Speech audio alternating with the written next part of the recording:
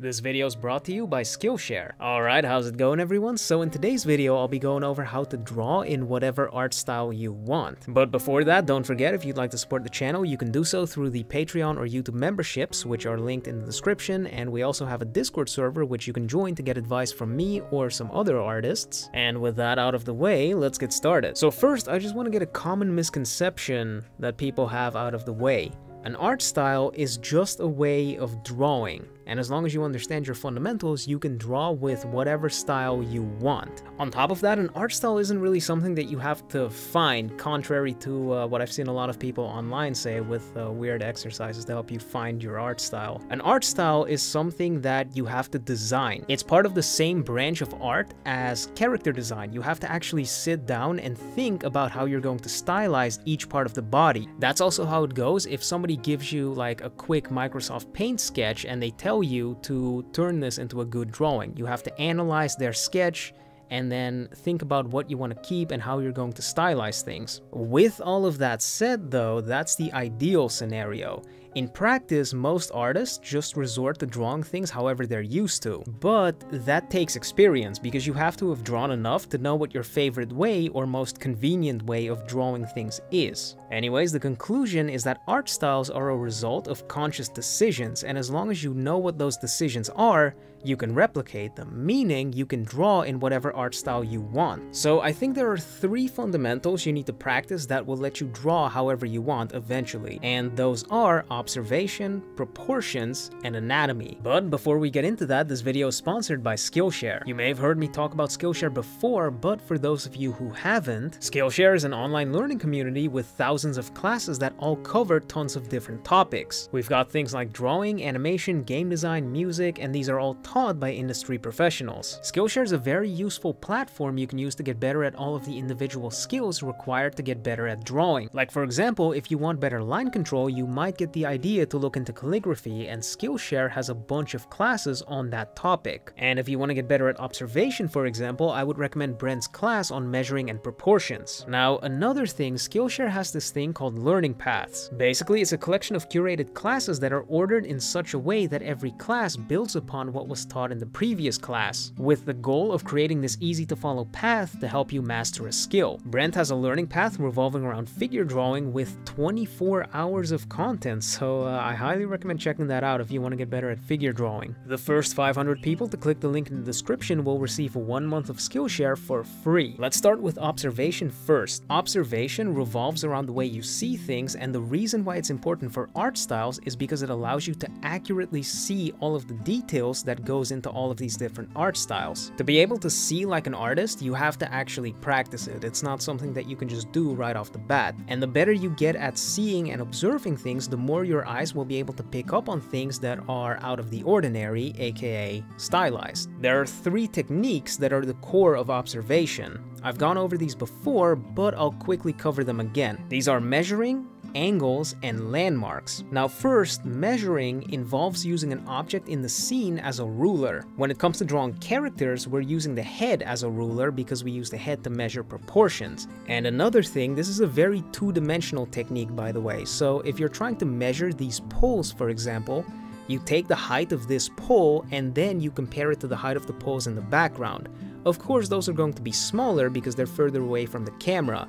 But when you're measuring, you just use the absolute height of this thing, so forget about all of the perspective stuff. The second technique is angles. This one basically revolves around accurately observing how many degrees an angle actually is. When it comes to perspective, angles aren't what they actually appear. A 90-degree angle in perspective would look more like this instead of a true 90-degree angle. This effect of perspective on angles is why it's so important to look closely at angles in your reference, because even if you have an object that you know consists of 90-degree angles in real life, because of how perspective works, those angles will be completely different. The last one is landmarks. Landmarks are clearly identifiable points in your image, like points where something transitions from one angle to the other, such as the corner of the eye. It's basically where a line changes its trajectory or where objects intersect with each other. Once you've found some landmarks, you can observe the angles between them, and then by replicating those angles, you can accurately copy them. At first, it might be kind of annoying to apply these techniques while you're trying to draw, but eventually eventually it'll become muscle memory, and at that point you're going to get a lot better at accurately observing things. Now the way you would apply this to different art styles is by checking how things would line up. Like for example, how are the eyes positioned in relation to the nose? Also pay attention to the line work, like are the lines consistently curved or are they slightly angular? Pay attention to where the hair is growing out of. These are all tiny details that, when considered alone, might not make that big of a difference. But every art style has hundreds of these details, and when you're trying to copy it, if you ignore a lot of them, eventually your mistakes will just start to pile up and you won't be able to copy the art style accurately. Now, the way I would recommend practicing observation is by doing still life drawings. Grab an object, doesn't matter what it is, could be a really simple object, put it in front of you, and then try to draw it. Try to measure the proportions, pay attention to the angles, try to find landmarks so you can accurately copy the still life. Now, the more you practice this, the better you'll get at seeing. Alright, next I want to go over proportions and why they're the building blocks for art styles. Proportions are things like the hairline, brow, nose, and chin measurements that you might have seen if you've tried to draw heads, or the shoulders fitting 2 head lengths, the torso being 2.5 heads long. Now, by changing up these proportions, you're able to make distinct looking characters, and not just characters, but you'll be able to make distinct art styles as well. To get started, I recommend getting used to some standardized proportions. A standard proportion would be something that you can apply very generally to the average person. These mannequins, for example, use these standard proportions. Of course, these proportions don't apply to everybody, but once you understand the standard proportions, you can make slight tweaks to them to change the way your characters look. So for standard proportions, there are a lot of books out there that have proportion charts that you could memorize. I'd recommend looking at a couple of these. You could probably find them on Google, and then choosing one that fits the way you like to draw. Obviously, choose one that's realistic and not stylized, because going with stylized proportions would defeat the whole purpose of learning standard proportions. I do understand that if you're somebody who only wants to draw stylized art, it sucks having to learn realistic proportions.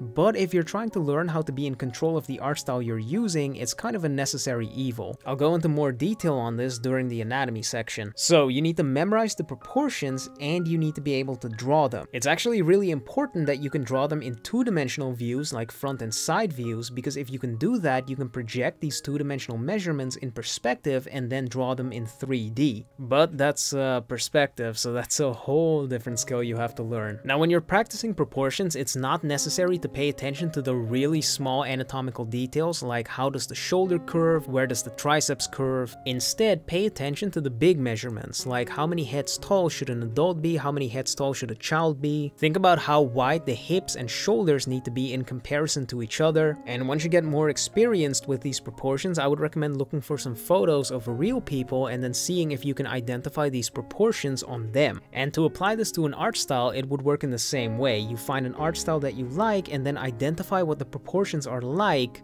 in comparison to the standard proportions. Lastly, we'll go over anatomy, and the first thing I'm gonna tell you is that you don't have to have insane levels of anatomical knowledge, so don't worry. Now, anatomy is important for the reason that when we're trying to draw stylized characters, they're stylized versions of what exists in real life. Real life is what we get our inspiration from, and by following that, we can make things more believable. Believability is the important part, and believability comes from following the physics, not by making an anatomically correct human. The reason why we follow real anatomy, though, is because it's a convenient blueprint that already abides by the laws of physics. For example, humans have collarbones because the collarbones allow them to lift their arms above their head and keep them there. Dogs don't have them because they don't need to do that. So if you're going to draw a humanoid being that moves the same way as a normal human does, you have to give them collarbones. Technically, you don't have to know what the function is of the collarbone, just as long as you know that it exists and that when you're going to draw a human, you have to have it there. That's enough, and that's exactly why anatomy is so important, because you can basically use it as a cheat sheet. So believability is important, and it actually applies to everything. Like if you want to draw a cap, for example, it's a good idea to study the anatomy of a real cap so you can get an idea of how it works and what its purpose is. And then once you understand the rules, you can play around with them. One of my favorite examples of this is actually Monster Hunter, because when these monsters are being designed, the designers think about every detail, like where does it live, what does it eat, how does it hunt, and then by studying animals in real life that live in those same conditions, they can find out what kind of traits these animal species have developed and then incorporate those things into their stylized designs to make them more believable. So like I said at the start, you don't need to have classical figure drawer levels of anatomy knowledge, but you do need to understand the thing that you're trying to stylize. If you're gonna try to draw a One Piece character, you have to understand why the curve happens in this spot, otherwise you won't be able to apply it to other characters. Basically, it just revolves around being curious. If you see something and you can't explain why it looks like this, that means you just have to research it. You might already know this, but Proco has an anatomy course here on YouTube, and I would highly recommend following that because it has